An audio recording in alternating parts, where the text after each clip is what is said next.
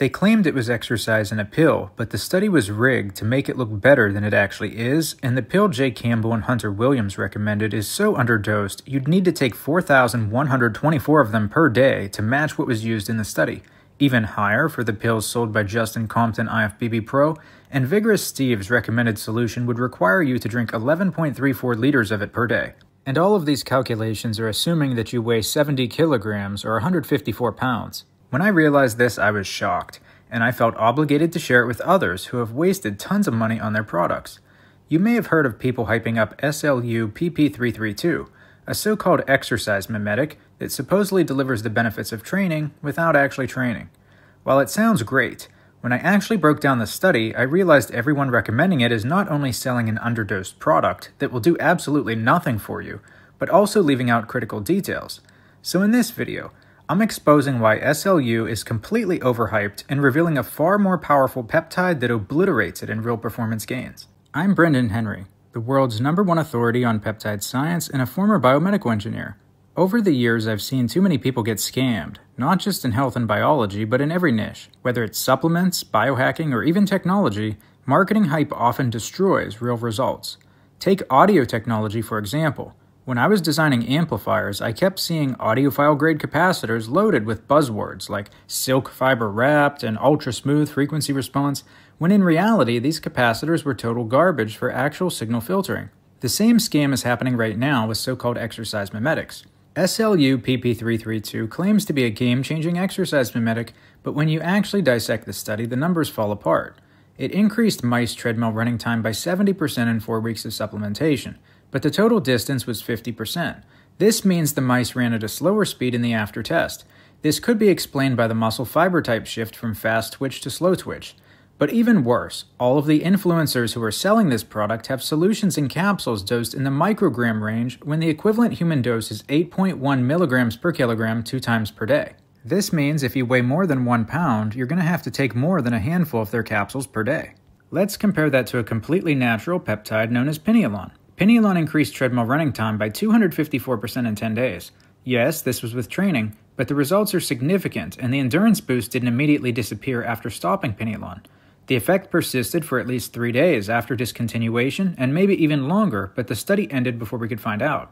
It enhanced the muscle tone in rodents with central nervous system trauma compared to controls, and in humans, it significantly improved heart rate power curves, prevented a significant endurance drop-off in wrestlers, whereas the control group saw a steep decline. So the next time you hear someone claiming there's an exercise in a pill solution, please send them this video, because now you know the truth. SLU is overhyped and there are far better options out there. But why do these compounds actually work? Let's break down the science behind what really makes an endurance booster effective and explain how Pineolon can be considered as an exercise mimetic in its own right. Hi, Brenden Henry here. If you're finding this video valuable, I highly recommend grabbing a copy of my book, Peptide Salvation. I have made absolutely sure that Peptide Salvation is the most helpful and accurate book on peptides ever written. I wrote it because over the past year, I've heard guys say, "Brenden, your peptide mastery course is too expensive, and I don't have $1,000. Well, consider this my gift to you and our gift to anyone who wants to learn about the life-changing magic of peptides. Because now you can get what is, in some ways, an upgraded version of my course, Peptide Mastery, at a fraction of the price. But that's not the only reason I wrote this book. I was looking for someone, anyone, who could share accurate, meaningful information about peptides, only to end up completely disappointed.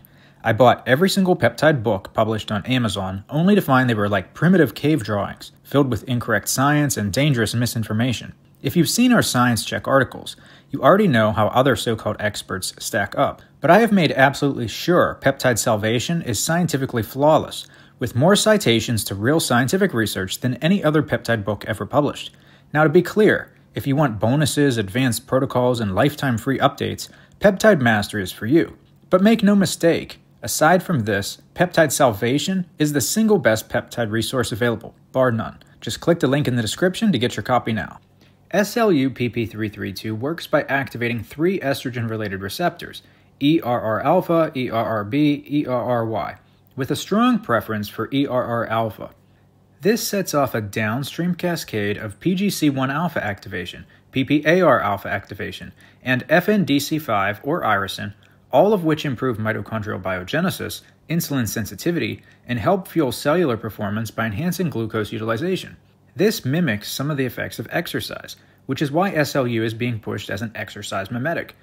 But pineolon directly activates these endurance pathways more efficiently and with additional benefits beyond what SLU can achieve. In addition to the other supporting genes, pineolon also activates PPAR-gamma, which is a necessary gene to activate in combination with PPAR-alpha in order to get an increase in endogenous mots-c levels. Mots-c is a peptide that not only enhances fat loss, increases energy, but is also associated with centenarian status in a Japanese population. Please check out my video I made on it here. And it also provides an inhibition of myostatin, which will allow for more muscle growth.